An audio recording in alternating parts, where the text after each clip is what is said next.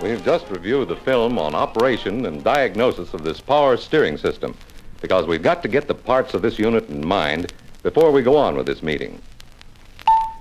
This month, we're going to cover removal of the power steering unit from this car and how to completely disassemble it.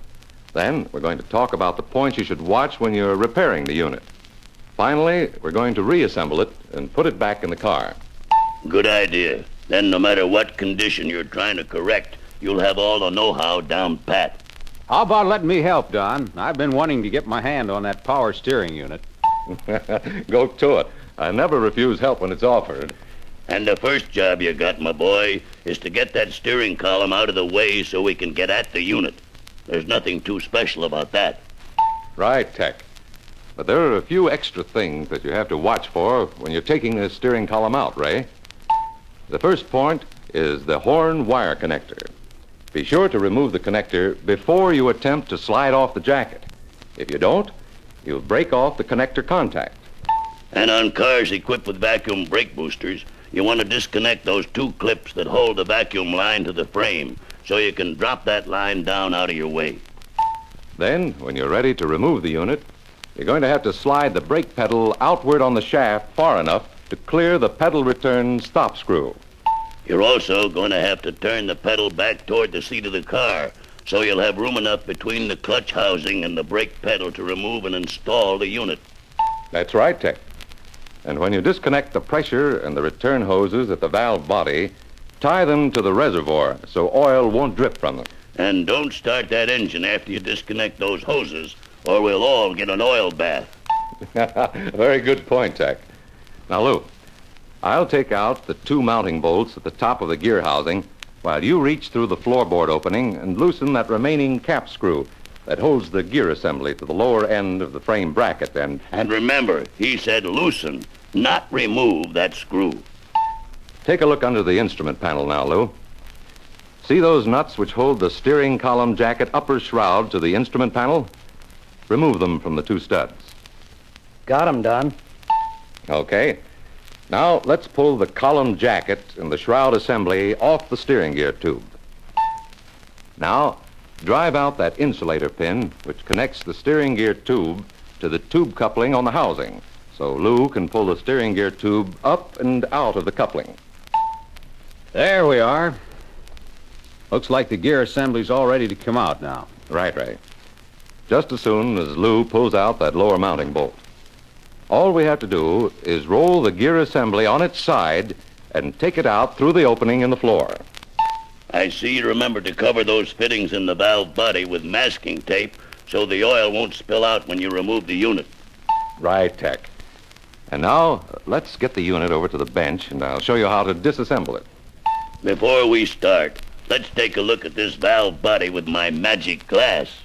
Hey, that's all right, Tech. That shows the valves and the spur gears. It shows up the pistons and the piston arm in the power cylinders, too. But before we can start any disassembly work, we'll have to drain the power cylinder and the worm gear compartment of oil. How do we do that, Don? First, we have to remove the piston arm access plug from the bottom of the power cylinder housing.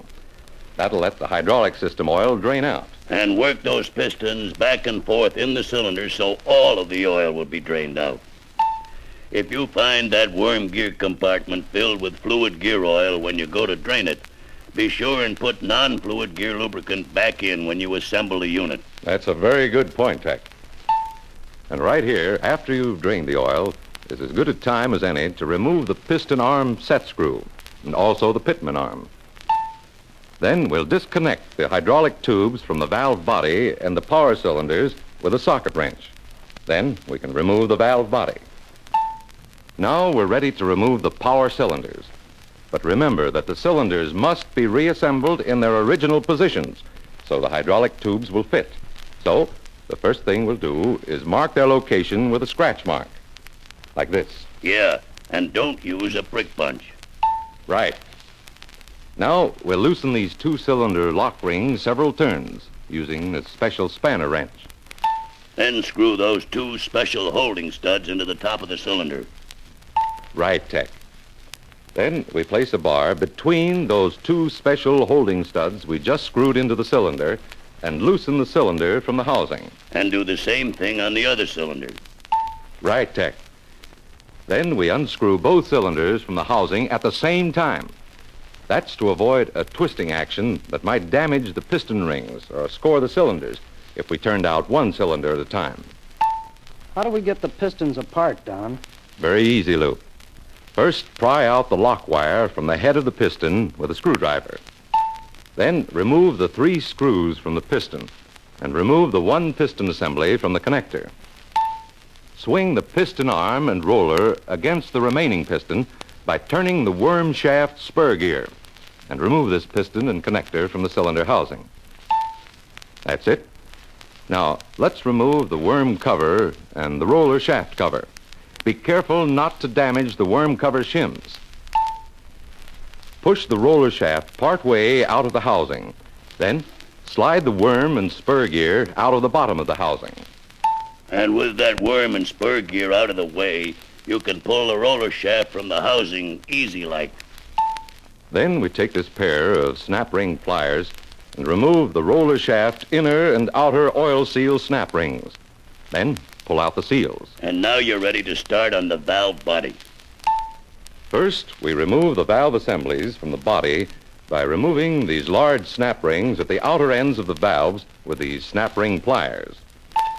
Now we can remove the valve body cap and the steering tube spur gear from the valve body. Why don't you take one of those valve assemblies apart, Don, and show Lou and Ray what's inside them? Say, maybe that wouldn't be a bad idea. We just pull this valve out of the sleeve. Then the dash pot, together with the small and large springs and the ball check, fall out in our hands. And be sure and keep those assemblies together, because the valves have to go with the sleeves they're fitted to. Tell me how that dash pot works, will you, Don? Sure, Ray. The ball check fits inside the dash pot and is held there by the small spring. Oil, under pressure, forces this ball off its seat, blows past the ball and out through a tiny orifice in the dash pot. And that dash pot action is mighty important. It acts as a sort of little shock absorber, so you won't get valve chatter on straight-ahead driving on rough roads.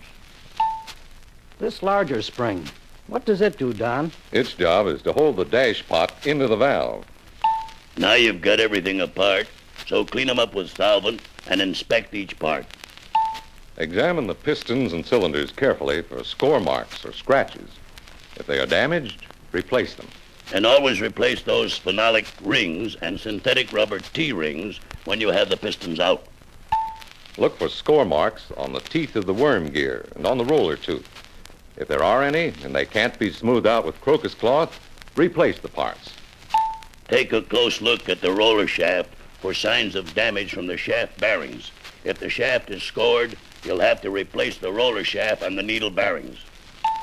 And now, if someone will turn the record over, we'll put this unit back together. Remember, every time you disturb a connection where an O-ring is used, always put in a new ring. In this case, you'll have to put in all new rings. That's very important, fellas. The O-rings are listed individually in the parts book. Also, a complete set of O-rings, enough to replace all of the rings in the power cylinder housing assembly, is supplied in one package. Here's another tip. Lubricate each ring before you install it, so the ring won't creep and tear when you tighten the connection. Right, Tech. And use the torque tightening specifications for all screws and connections during assembly. Now we can start assembling the power cylinder, right, Don? That's right, Lou. And there are a number of precautions that we have to watch for. For instance, there must be no clearance between the piston arm roller and the ends of the piston plugs. That is controlled by shims between the plugs and the underside of the piston. To set up this zero clearance, secure the pistons to the connector with the screws, but do not install the lock wires. Then insert the piston arm between the plugs and check the clearance. The roller should just slide in between those plugs without binding. If necessary, add shims to eliminate any clearance. After we've checked this clearance, we remove one of the pistons so that the assembly can be installed in the housing. When installing rings on the piston, install the synthetic rubber T-ring first. These phenolic rings are installed one at a time. 2 rings go on each side of the T-ring. And be mighty careful you don't crack those rings when you're putting them on the pistons. Next, we install the roller shaft inner seal and snap ring. Then we can install the worm and spur gear and the roller shaft in the housing. And you want to be careful when you install that roller shaft that you don't damage that inner seal. Better rub a little oil on that shaft before you push it through the seal. Right, Tech. Now we slide the roller shaft through the piston arm. And don't tighten that set screw yet, or you can't adjust backlash between the worm and roller. You're on the beam, Tech.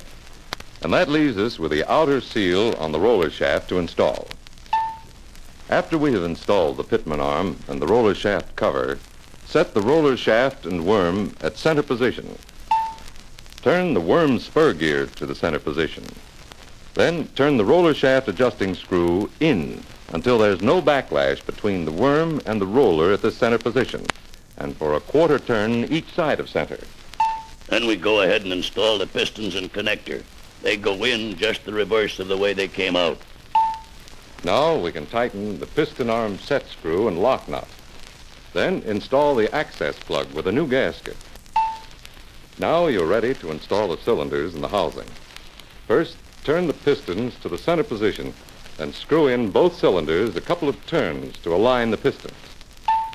Then we turn the spur gear 1 3/4 turns beyond center and hold it.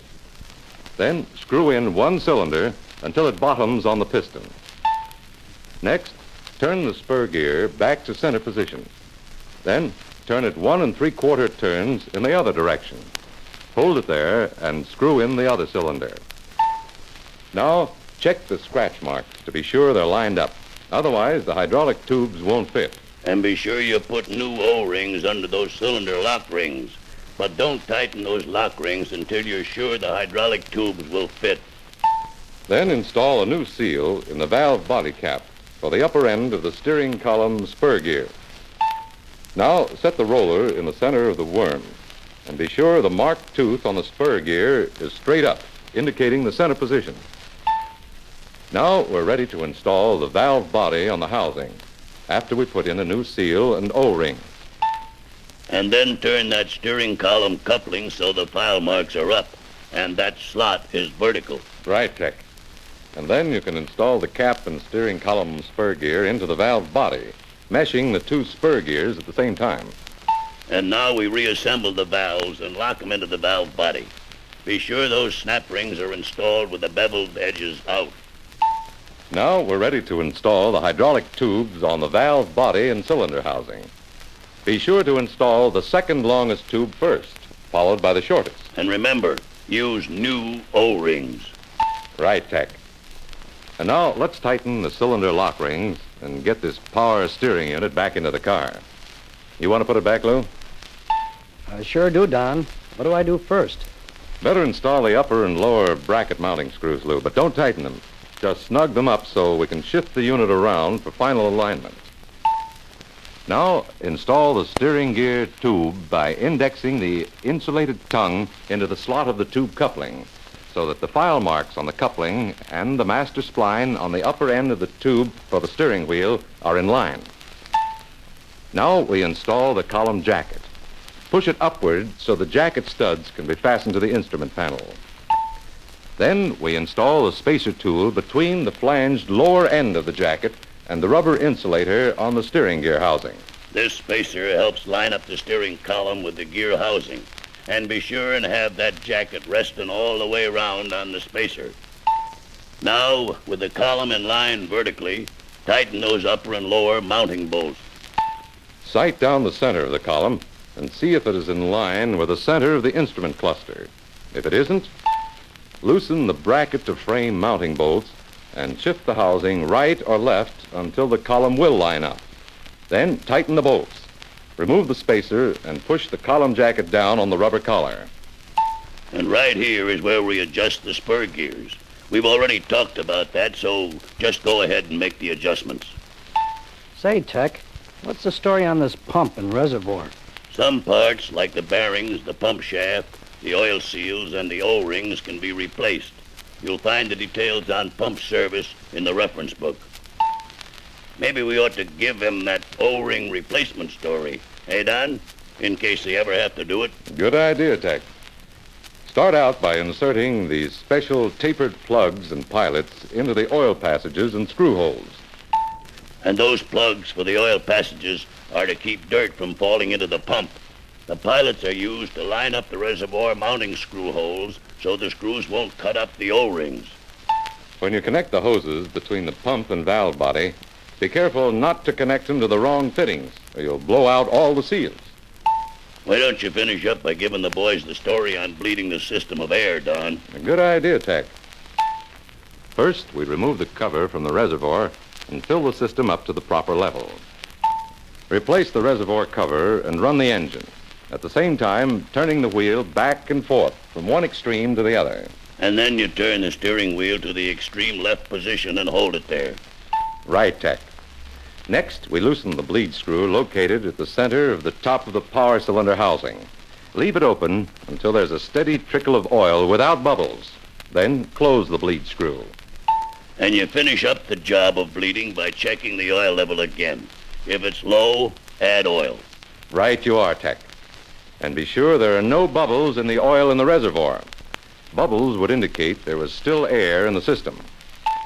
Well, that about covers maintenance of the hydraulic power steering system. This power steering is new to all of us, but we know more about it now than before we started. Let's all study the reference book so we'll know how to service this unit as well as we do the other units on the car. Yeah, Tech. And thanks for giving us a helping hand.